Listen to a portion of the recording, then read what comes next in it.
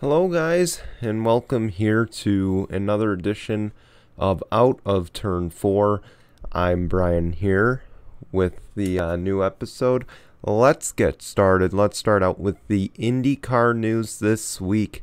Of course, the big news, Colton Herta has dominated the IndyCar race over at St. Pete. He led 97 of 100 laps. The only laps he didn't lead, he was on the pit lane. So a very, very dominating effort. The most laps led ever in the St. Petersburg Grand Prix event.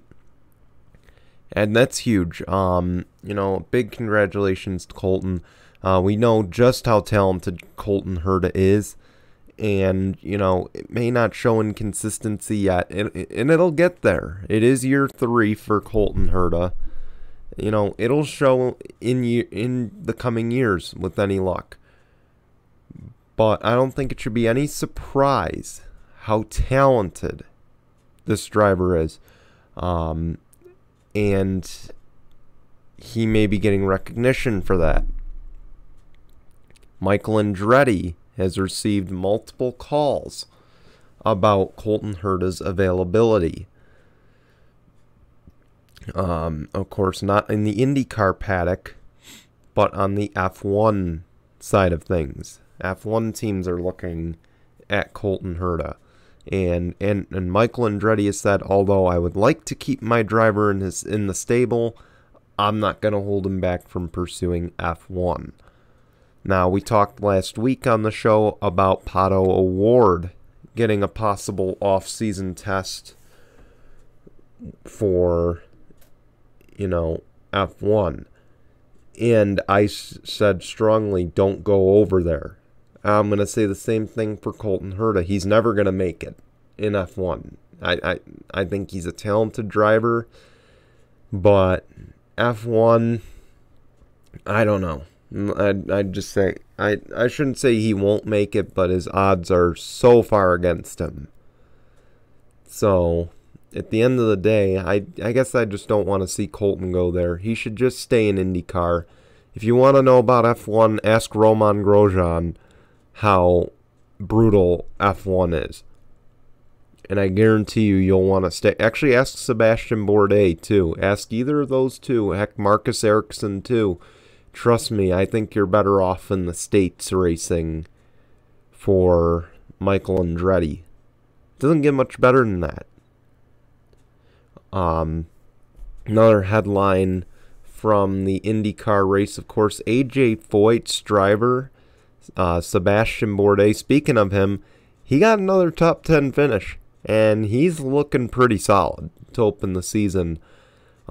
This does not come as a surprise to me. I said he would be a dark horse in the St. Petersburg race because this is a track he is just so good at. This was not a shocker. And Sebastian Bourdais, if anybody can get AJ Foyt back on its feet, it's Sebastian Bourdais. He is the guy. Okay? He is 100% the guy to do it. And who knows? I don't think it's going to be a winning season this year. I think it's going to be a big improvement season. And also, if anyone can help Dalton Kellett find his way through IndyCar, it's for sure Sebastian Bourdais. Again, I don't know if it'll be rewarded with a win. I sure hope so, but I don't know. Time will tell. Of course, AJ Foyt has not won in a really long time in IndyCar, so for them to get back to victory lane, I think, is the end goal, but I think this season they can settle for some real growth, and some early growth is by far the most important thing here, and, again, plenty of season left. I like their good start so far. I really like it for them.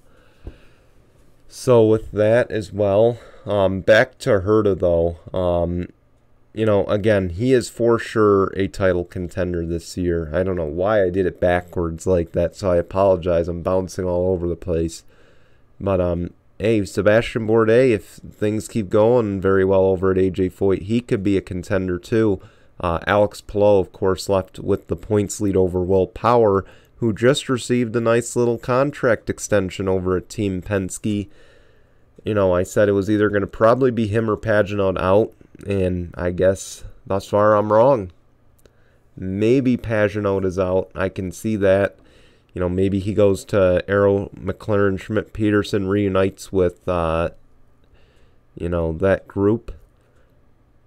I would like that. I think he was very successful with Sam Schmidt last time he was with that team in the 77. So I would like to see it. Will it happen? Who knows? Time will tell. And Schmidt-Peterson's a much bigger team now than it was before. Of course, with the addition of McLaren, they have money to spend. They have a lot of money to spend on a team. Another article broke this week, too, on the IndyCar side, and it involves the scheduling situation. Of course, you may have seen my video over on Sports Collaboration Network when the IndyCar schedule was released. I stated my severe displeasure for the amount of road course races we saw on the NTT IndyCar schedule. I have been, in the past, with NASCAR, with IndyCar, I have been a big proponent. I've been a big promoter of having road courses on the schedule. I've been, for sure, a huge promoter of it. The one thing, though, the one thing that I have against this, okay, the one issue I have with this is there's such thing as too much. And I'm sorry, but the IndyCar was too much. It was way too much on the road course side of things. IndyCar is now exploring adding more ovals. Excuse me. They're exploring adding more ovals to their schedule in 2022. We know IndyCar does not want to run late into October, November because of football. And in some ways they're limited by doing so because NBC has the Notre Dame package and they have the Sunday night package. So it really limits what IndyCar can do, especially with NASCAR on the other networks. So I created what I think would be an ideal schedule. So, of course, I'll just ramble off first what I consider to be untouchable tracks. And the first one, of course, a no-brainer. The Indianapolis Road Course, the Indianapolis Oval. Again, it's a straight profit for IndyCar. IMS owns IndyCar, Roger Penske owns IndyCar, and Indianapolis Motor Speedway. So, at the end of the day, you're profiting. Plain and simple. You know, you're not paying a track for track fees or anything for that matter. You're not paying NASCAR to use the track. Whatever the case may be, it's a straight profit running in Indianapolis, and not to mention the prestige of the track. The oval, at least, the road course is relatively new. But the oval is 100% untouchable. You can't remove that from the schedule. I don't care if it's dangerous. I don't care what it is. And that track can never be removed from the schedule. It is cemented in my books, and everyone's books for that matter. The next one up is Gateway. Hear me out here, okay? Gateway, the last 2 seasons, we've only had 4 or 5 ovals for the past few seasons. Gateway has had the best racing of those ovals. 2019's race was by far the best thriller I have seen in a long time. Gateway Under the Lights is a thriller. I'm telling you, NASCAR should consider adding Cup to Gateway.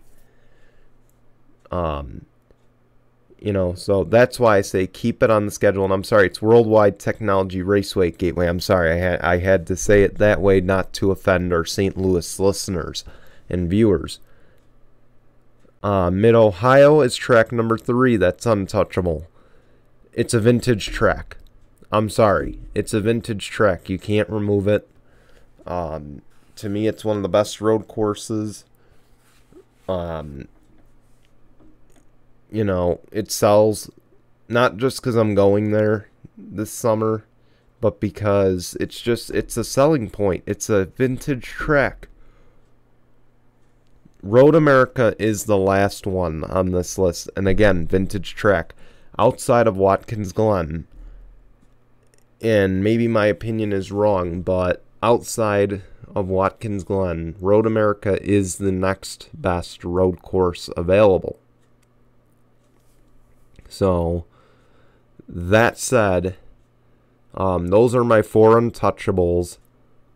Let's take a look at the schedule now that I wrote for IndyCar for 2022. And I hope if anyone from IMS is watching, please take this into consideration.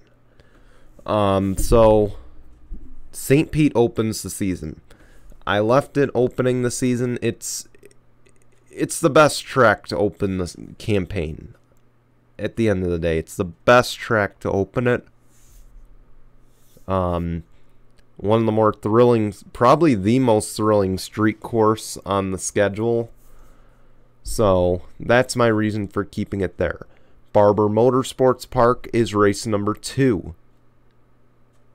Barber's just provided some good racing. You saw it last week. It provided some pretty decent racing. Alex Palou got his first win, of course. But, again, another market that I think they need to hit in the South. Then we go from Barber to Atlanta. Atlanta's getting a new configuration. This is my reasoning for it. Atlanta's getting a new configuration this off season. They're going to get a fresh pave. I think it's worth the shot. And the reason I say that is Texas, at the end of the day, it's a one-groove racetrack. This doubleheader next weekend is going to be a shit fest. There's no denying it. It will be a shit fest. Number 4 on the list is Long Beach. So, here's the thing. I have the schedule starting in April. Long Beach goes into May.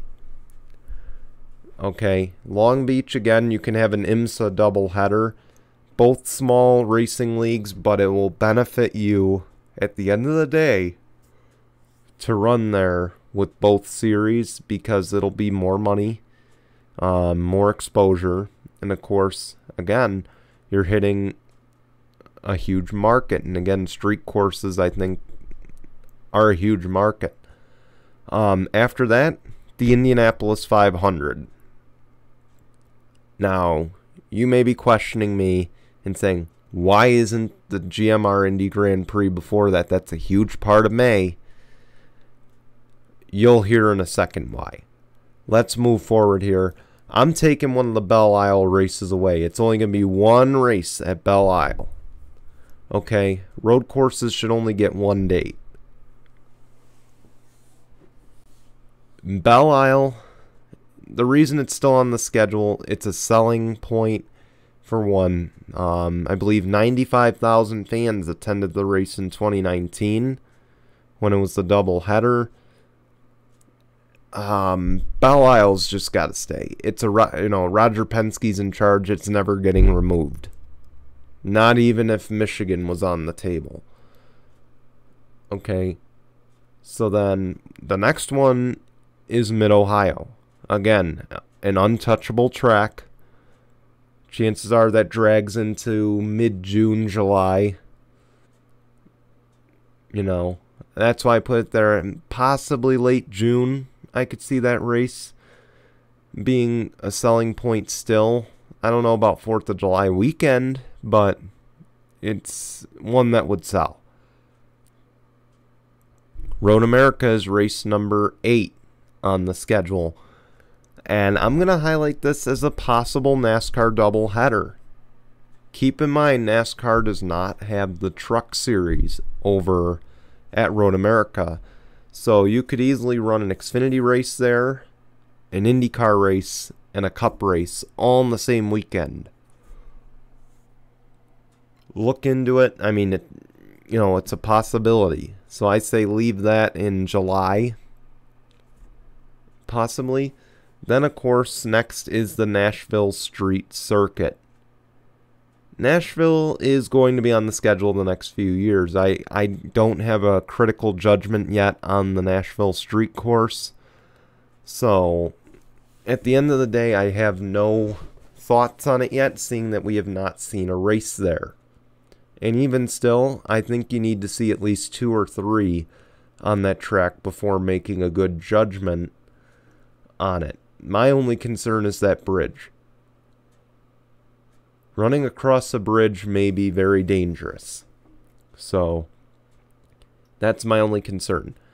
Next up is Circuit of the Americas on the schedule. Let's face it, COTA is an open wheel track. We don't know yet if they're going to host F1. We know for sure they're going to host NASCAR next season in all likelihood. I think this track replaces Texas. In all honesty, Texas is not a track that should be hosting an IndyCar race. This is probably the most unrealistic scenario that I see, is COTA replacing Texas. But I think COTA's the better track. And the reason I say this is unrealistic, Eddie Gossage has his hand so far up NASCAR and IndyCar's back end that it'll never happen. Eddie Gossage will talk his way out of it one way or another. He will talk them. He will sweet talk them until they come back. So, that said, I say COTA number 10. Don't get sold on it.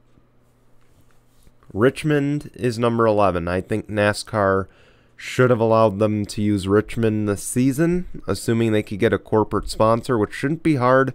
Roger Penske's pretty good about that. I think that IndyCar should have had a chance there. Number 12, the Indianapolis Road Course. Okay, and here's where I put the NASCAR doubleheader. Okay, at the end of the day, there's no reason on a 17 race schedule, unless you're going to do a doubleheader, there's no reason that you should have 2 races at the same track. There's no reason IMS should have 3 races. I'm sorry, I will argue that over anyone, any day of the week. IMS should not have 3 races. It's not helping. It's counterproductive. I mean, yes, you're hitting. Here's the thing. IndyCar is big in Indiana.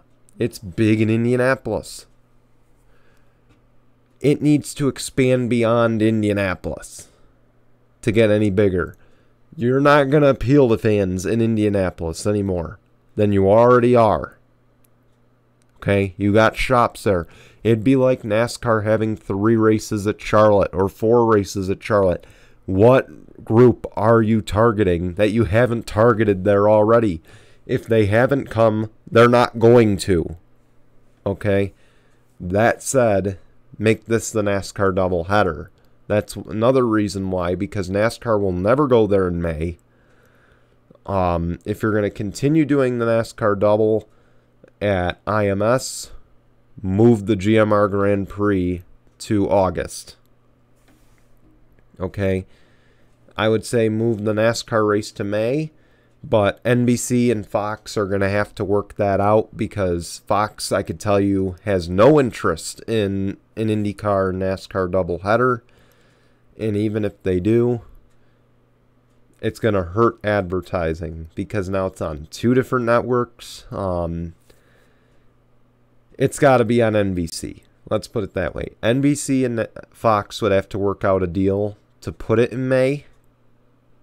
And it would cost NBC, I think, a later race, and maybe, just maybe, something else down the road. I think it's going to be an IOU one if that's the case. Pocono is race number 13. Hear me out here too. I know this one, actually, I said COTA was the long shot. This is the long shot. Pocono coming back on the schedule. But they need another 1.5 miles, or they need a track bigger than 2 miles that isn't Indianapolis, in addition to it. Michigan is a possibility, I think. Pocono, I think, is a little bit of a greater possibility, but I think Robert Wickens, if he has any say with IMS and IndyCar, might not be happening. It's going to take a lot for IndyCar to want to go back there. And the other reason I said Pocono over Michigan, and this is a tough one for me because I wanted to put Michigan there, but Pocono has a bigger market they can reach. They can reach the Philadelphia market. They can reach the New York City market. So two big and crucial markets can be reached by running at Pocono. And that's what they need for growth. And Pocono's attendance has grown quite a bit. But again, the safety part of it. But if you want to know my argument for the safety is, you got the halo, okay? You've got the aero screen. It's a halo. But, yeah, you've got that. You've already got drivers who, Ryan Hunter-Reay probably would have died in that lap 1 crash. Okay? Ryan Hunter-Reay could have died in that lap 1 crash at Barber had it not been for the aero screen. It's already showing benefits. I say give it a year. I say give it maybe 2 years. See how it goes. And if after 2 years we're still seeing the same issues of career-ending injury, career-ending injury, death. It was the other thing I was thinking of. Career-ending injury or death, get out of there. Plain simple, get out of there. Next up, I got Gateway. And I've got Gateway for a doubleheader because, let's face it, if any track on the schedule should have a doubleheader, it should be Gateway, not Texas. Texas, the doubleheader there was the dumbest move IndyCar has ever made. One of the dumbest, if they were going to add ovals. Sorry, but Texas is not a good track. Gateway has proven to have good racing at night. Last year's race doesn't count in my books. You could argue last year's races were dull, but it was in the daytime. It was in the middle of the heat. The night race there is where it's at.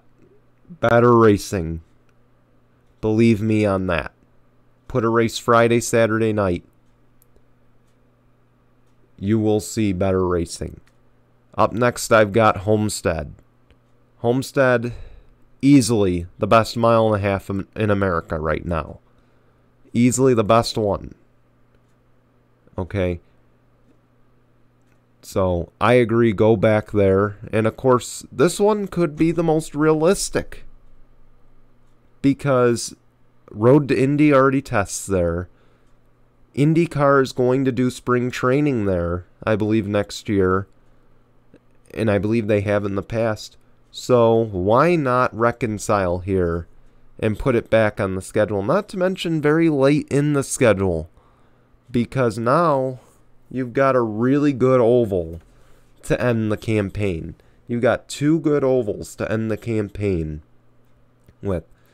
Then finally, race number 17 at Laguna Seca. Laguna Seca, I wanted to put this on my untouchables. I really, really did, but it was so new, I couldn't do it. But it's another vintage track.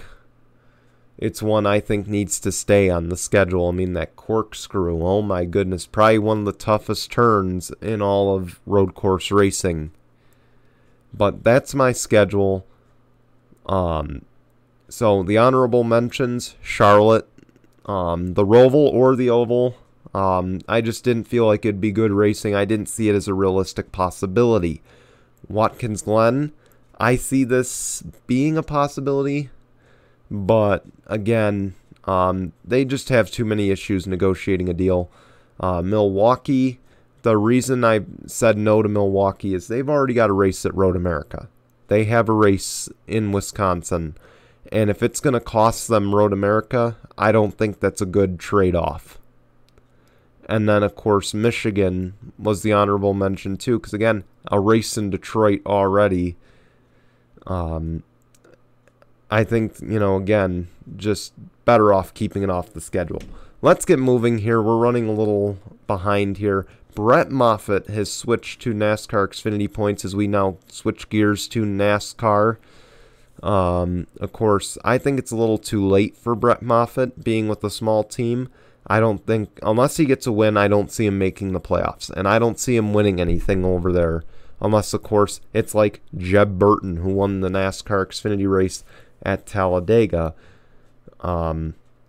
This one was a shocker, but it wasn't, because Colleague has always been so good on super speedways. So, not shocking, but I think it's more shocking it's Jeb Burton that won. Jeb Burton is an incredible driver. He's really getting a good chance with a good team. That's the important thing to note here. He's getting his best chance of his career right here. He has bounced around so much. He has had so much bad luck on landing on his feet in NASCAR with sponsorship, with good teams. I'm glad to finally see him get to victory lane. He's not like Michael McDowell by any means, but it's another feel-good story that he won a race. Over on the Cup side, Brad Keselowski is the winner at Talladega. Matt DiBenedetto made a big mistake, though. He could have won this race. He should not have blocked Ryan Blaney. I can understand why he went up to work with Ryan Blaney, because Ryan Blaney was the best pusher in the field the entire race. But again, not a big fan of Brad Keselowski winning, but he's the guy who knows how to get it done. You got to respect his restrictor plate racing ability, because he's just so darn good. 6 wins. He's tied Jeff Gordon and Dale Jr. for second on the Talladega wins list. Again, just a storied career of success at Talladega. Matt DiBenedetto, he said at the end of the race, though, his time will come. He's got to be more aggressive, okay? And not the stupid kind of aggressive that he pulled on Sunday. Of course, he blocked Kyle Busch. He's lucky he didn't get wrecked for doing that, because Kyle Busch wrecks people for doing that. But, again, I can understand why you went up, blocked Blaney, because Blaney's the best pusher. Blaney didn't get help from behind, though, and that's why this didn't work out. I feel for DiBenedetto. He's the kind of guy I root for to win every single week. I'm a Chase Elliott fan through and through, but I root for people like Matt DiBenedetto. Hell, I rooted for Ross Chastain there at the end. I thought he had a shot, and he went right to the back of the pack. So, unfortunate, I guess, to say the least. The other news out of Talladega, a sad story. Of course, Derek Lancaster, if you saw the wreck in the ARCA race, he slammed the outside wall on the back stretch. Car went up in flames, and unfortunately, he is currently on a ventilator. I don't have any other further update from Saturday, but he was on a ventilator after the Talladega race. Thoughts and prayers with Derek Lancaster, and hopefully a speedy recovery for him as well. Of course, he was running up front. He was having a hell of a race. It was a fun race to watch on the ARCA side as well. So, to me, Talladega did not disappoint. So now on to the picks for the weekend. Let's start with the Camping World Truck Series at Kansas. no-brainer. It's Kyle Busch. Excuse me. Kyle Busch, of course, he's running the truck race this weekend. I believe it's his final one of the season. I hate seeing him run these truck races, man, but he's going to win it. I'm sorry. There's just no way. I don't even have to explain why. Okay? He's running against nobodies. He's going to win. Cup Series at Kansas, I think this is where Stewart-Haas finally breaks through. I'm picking Kevin Harvick to win this race. I think he's going to get it. I think, Busch is sponsoring it. That doesn't really factor into it, but I think this is where his cold streak comes to an end. And if not, I think Denny Hamlin is another one to watch. Maybe Truex.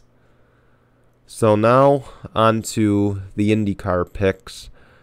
To be honest, race 1, I'm picking Joseph Newgarden. And then race number 2, I'm going to pick Scott Dixon. The past 2 champions, I believe, they've always been very good at Texas. Scott Dixon was incredible at Texas last year, despite how terrible that track was. So those are my picks for the upcoming weekend in racing. And we want to thank you for watching. Of course, be sure to like or dislike, subscribe, and check out the other shows on this channel. And we'll see you back here next Tuesday with another episode of Out of Turn 4. So until then, guys, goodbye, everyone.